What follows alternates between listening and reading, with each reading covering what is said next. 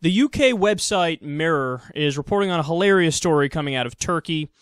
A popular Muslim televangelist has a very important warning for men who masturbate, also known as men, because all men masturbate.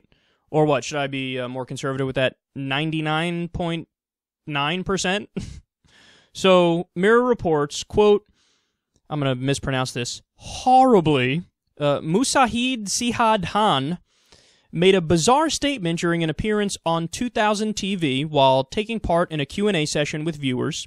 The self-styled Muslim televangelist was told by a questioner that he kept masturbating even though he was married, and he asked Mr. Han for advice. So let's pause here real quick. Fantastic thing to do. What you always, where you want to get your answers from is you should call TV shows to talk to religious idiots to get advice about the most personal things to you, like masturbation. That's the best place to go. I oftentimes call Pat Robertson whenever I'm having trouble with constipation or diarrhea. He always gives some good advice. So he responded by urging viewers to, quote, resist Satan's temptations. He told the questioner, here's the best part, moreover, one hadith states that those who have sexual intercourse with their hands will find their hands pregnant in the afterlife. Okay, how does that work? So, you beat off on this earth, and in the afterlife, your hands are pregnant.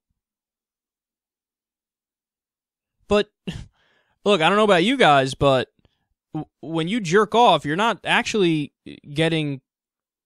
This conversation is getting gross very quickly. You're not actually getting man juices on your hands. Maybe they do. I don't know. I guess so. But so the hands get pregnant, and then, as a lot of commentators on Twitter pointed out, so can you get a hand abortion? Is that allowed in the afterlife? Because I know that... Islam does not frown as much on abortion as Christianity does. Is that allowed?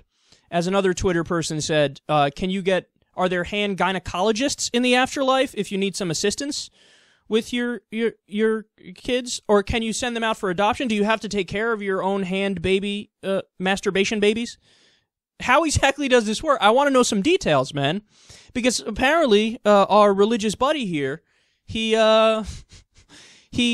knows this as a matter of fact. Now, one of the scariest parts of this story, you ready?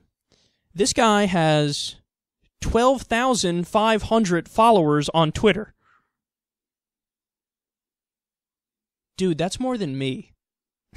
12,500 followers on Twitter. And he's talking about masturbation hand babies.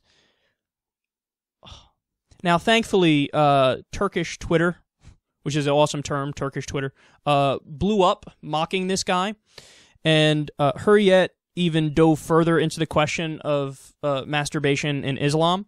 They say, quote, Istimna, the Arabic term for masturbation, is a controversial issue in Islam. First of all, okay, hold on. I have to interject here. If that's a controversial issue in whatever ideology or religion you're a part of, leave that thing. Masturbation should be the least controversial thing ever. It's such a normal thing that normal people do. It's controversial, and I mean that's like saying, whatever. Eating spaghetti is controversial, or peeing is controversial. Whatever, something like that. It's not controversial. Okay, they continue. As there have been varying opinions on its permissibility throughout history. The Quran has no clear reference to masturbation, and the authenticity of many hadiths is questionable. Despite Han's assertive religious stance, only a limited number of Islamic interpretations categorize masturbation as haram, which is a forbidden act, while most of others call it makruh, which is a disliked act. So it's one level below haram. So it's not the worst thing. Many of the mainstream Islamic interpretations even allow it in certain conditions, like if the act could be used to avoid the temptation of an extramarital affair. That's the most liberal interpretation of if it's to avoid fucking somebody that's not your wife, sure, beat off, no problem. But even according to that interpretation, if you're just horny at a random time and there's no threat of you cheating on your wife, it's wrong to beat off? I have a radical idea. How about we stop looking to really old books that make no sense to try to draw moral conclusions about how we should live today? In fact, that's probably the last place I would ever go to learn anything about anything. The old desert books should stay where they belong, in the past and in the fucking desert. Let's not bring that into the year 2015 and make asses of ourselves on television by talking about how masturbation leads to hand babies.